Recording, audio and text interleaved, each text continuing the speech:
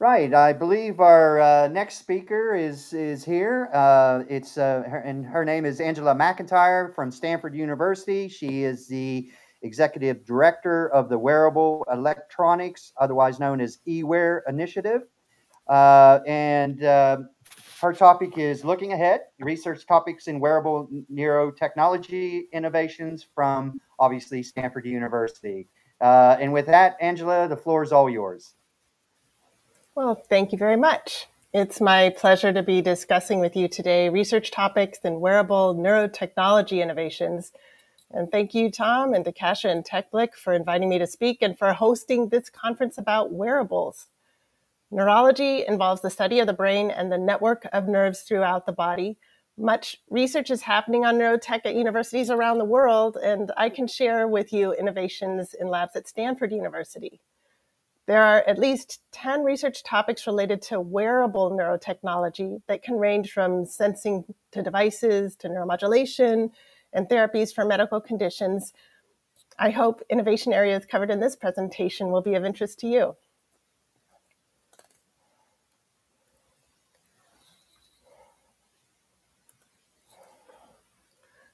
A little bit about my organization at Stanford. I am the executive director of the Wearable Electronics Initiative, and eWEAR is an industrial affiliates program with the aim of enabling future generations of wearables. eWEAR is important to our member companies for looking ahead at innovations from Stanford labs and startups that create new product opportunities. Companies engage with Stanford on translational research projects and validating products for new applications.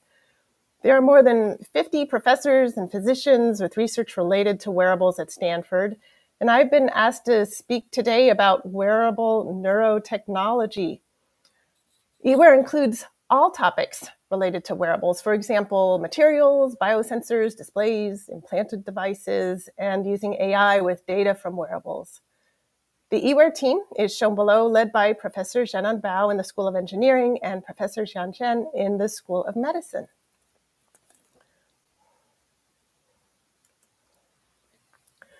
Mental illness is a major health concern, with 1 in 3 individuals developing a mental illness in their lifetime. Neuroimaging would be helpful for diagnosis and treatment, but equipment is too expensive for most mental health clinics. Professor Hadi Hosseini has developed a functional near-infrared spectroscopy headband that aims to bring functional neuroimaging to psychiatric clinics and for patients to use at home. This new platform integrates a consumer-grade wearable wireless fNIRS system with a tablet application for patients and includes a HIPAA-compliant cloud solution for clinicians to remotely manage patient data. fNIRS measures blood flow in the outer cortical region of the brain and can indicate changes in depression, attention, or stress. The fNIRS platform could provide more personalized treatment with biofeedback to persons using the headband at home during therapy. In future, fNIRS data signatures may be correlated with fMRI data and able to assess conditions in which emotion regulation is key, such as for post-traumatic stress disorder. The fNIRS headband holds strong promise for improving psychiatric treatments with neuroimaging done at home.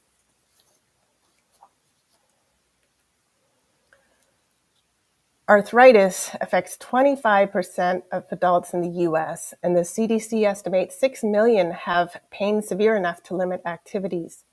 More than 40% of patients have a poor response to anti-inflammatory medication, and some patients still have pain despite using several medications.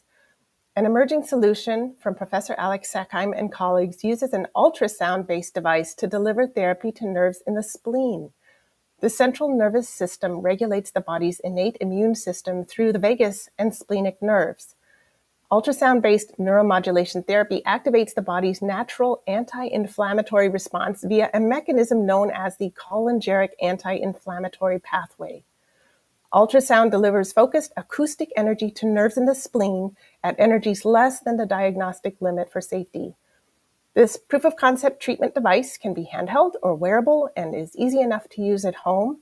In an early clinical trial with 24 people, patients wear the device for less than 15 minutes a day and report therapeutic benefits. Their solution also consists of a cloud-based portal that records treatment data for patients and their physicians to review.